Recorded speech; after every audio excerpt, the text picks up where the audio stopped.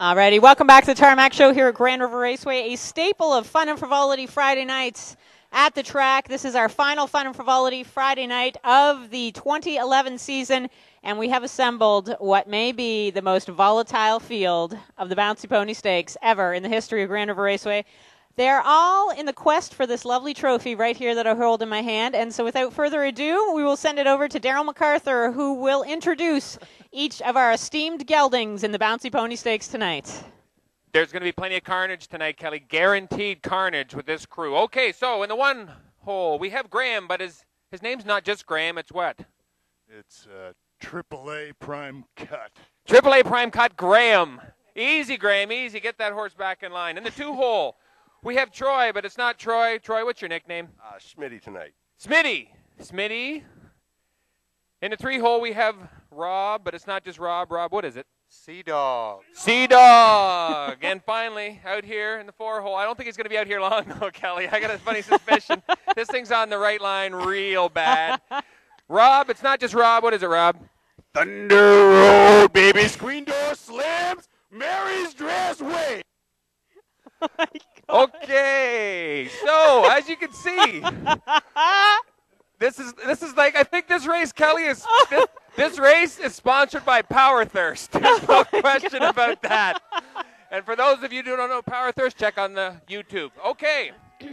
All right, so that's your field. Thanks for introducing them, Daryl. That is your field for tonight, and with that, we're going to throw it up to track announcer Gary Guy. Just a reminder, really no rules in the Bouncy Pony Stakes, which is very dangerous for this group. The only rules, they must bounce to the finish. Finish line is the stripe pole, and with that, oh my Lord. And with that, we're going to throw it up to track announcer Gary Guy. And the moment is near. Soon there'll be just one winner in the Bouncy Pony Stakes. We've got AAA Graham, Smitty, Z-Dog, and Thunder Road. I'm going to count it down. Get ready in 3, 2, 1, and the rough and bouncing. Thunder Road comes out quickly on the outside. Z-Dog, Smitty. Now it is Z-Dog, but Z-Dog is cheating, as is on the inside AAA Graham. Z-Dog gets to the finish, but, the inquiry sign is up. Finishing as second was Smitty. The judges have to rule here. I think, Kelly, I do see the inquiry sign up. Yeah. I think there may have been a couple guys that were a little off bounce there. Judges?